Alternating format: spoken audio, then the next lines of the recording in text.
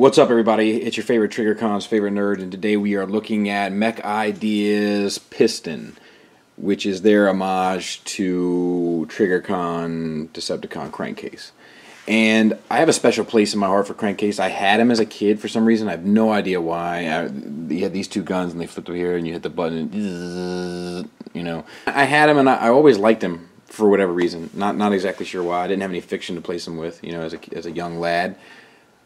But I did like him, so I was kind of excited when they chose him as the repaint.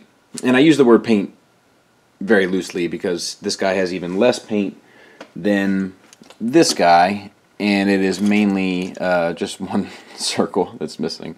They didn't put that circle on there. They didn't paint it with something else, which they probably should have. The good news is that the dark colors hide lack of paint better than bright colors. So that's just the way things go. Rolls like a champ. Turret moves. The guns are very reminiscent of the G1s, if you remember them. So we're starting off, and we're not going to take too much time with this guy because I went pretty in depth with Gauntlet. So if you haven't seen that, make sure you check that one out first. We're just kind of going to move through this one. But he is cool, and I do like him. But you know, it really comes down to that price point. It's $30, so you know it doesn't hurt if it's not all that maybe it could be. So without further ado, let's transform. We're going to go from vehicle to bot because we went from bot to vehicle last time. So you can take these off, and like I said, they look very reminiscent of the G1s. And you can even take this off. We'll do that more this time for transformation. And you get kind of the nuts and bolts here. And you can undo this bit here if you can. I guess I can. I'm not sure if I got the nails to do it. This guy's joints actually are tighter than the other. There you go. And then you can get his arms up and out of the way. Which kind of gives you a little bit of slack to move the feet down. Move the feet down there. Lock that into place. Flip the head up. Square the arms away. You know, nothing really to it.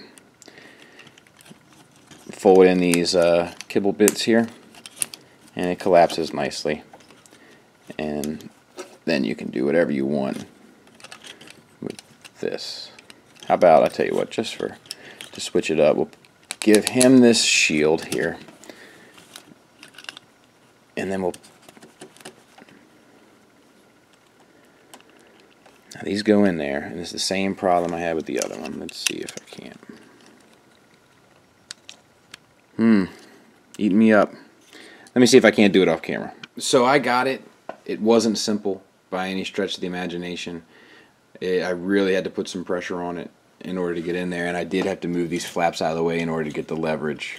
So I'm going to mess around with that and see if I can't work something out. But I do love this look of the both, you know, the dual kind of guns over the shoulder. It's just like his G1. I'll probably take the shield off because I'm not really crazy about the way that looks. But you can do it. Yeah, I think that's a bit better. And let's do some size comparisons real quick, just some different bots so you can get an idea.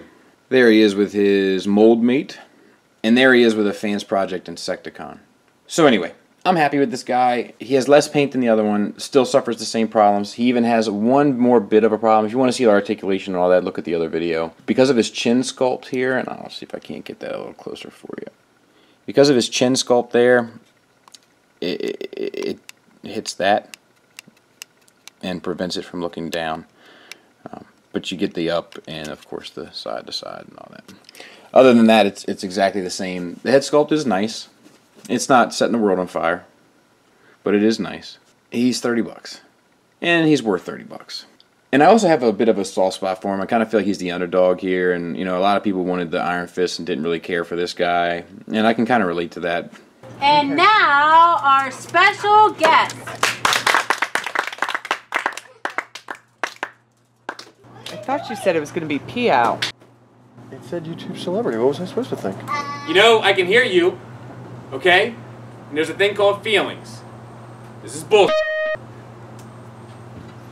But I say if you had the original as a kid and you were a fan of it, or I think he's popping up in the comics now. If you're a fan of his character, or if you like the other mold, this guy's worth it. And it's $30. But if times are tight and you're trying to squeeze every penny and you have no connection to this character, you know, life would probably move on just fine without him. The world would keep a-spinning. Thanks for listening. Thanks for watching. Till next time, take care. And now our special guest. I'm sorry, do it again. Cut! Say it loud enough where I can hear I'll it. give you a thumbs up. Oh. He falls down the stairs. You know, I can hear you. I can hear you. And there's a thing called feelings. This is bull.